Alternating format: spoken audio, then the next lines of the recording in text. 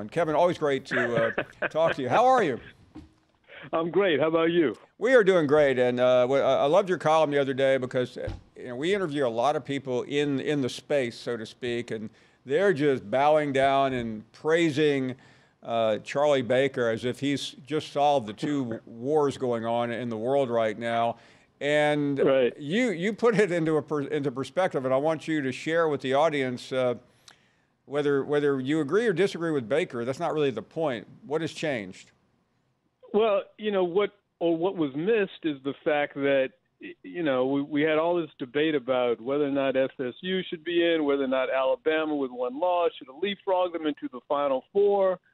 And people were talking about what a travesty this was for FSU. You got the governor and now Rick Scott down in down in Florida trying to use public funds to bring a lawsuit against the NCAA.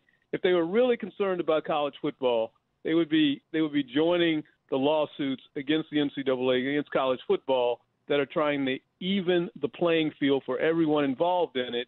Most importantly, the laborers themselves, the players, for whom are still not equitably remunerated for their blood and sweat on the field. And it's time for the players to not only get paid, because we know the money is there. We can just look at the buyouts and the coaches' contracts.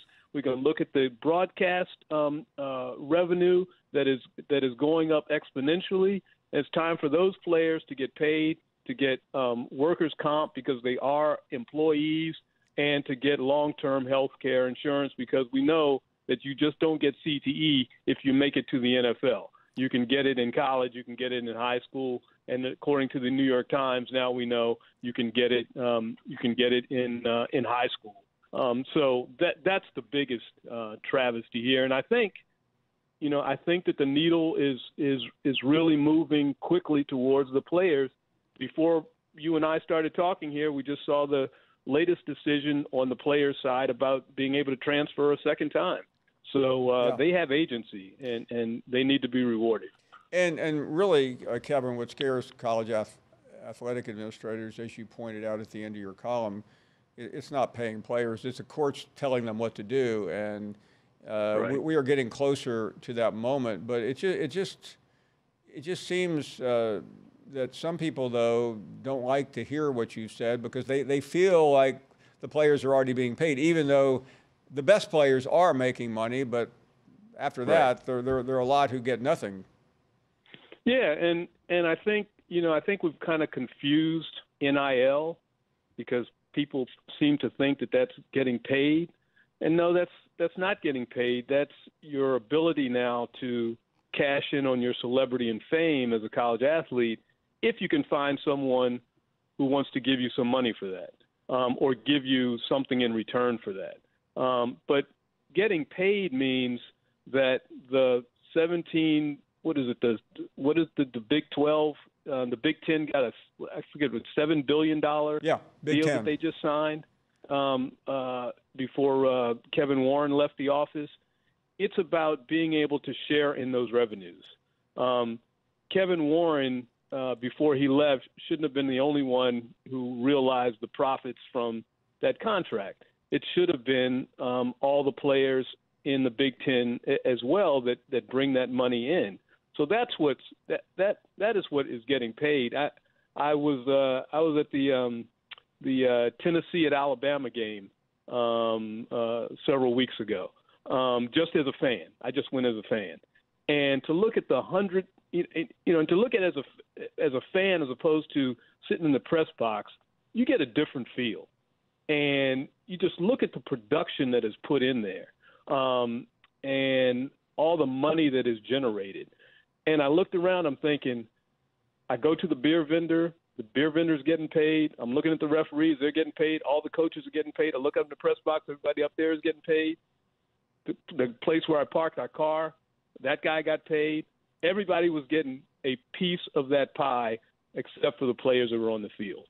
Now, certainly some of the stars were getting NIL money, but I just mean just for putting in the work every day of the week into that craft, and that's what needs to change, and it's going to change.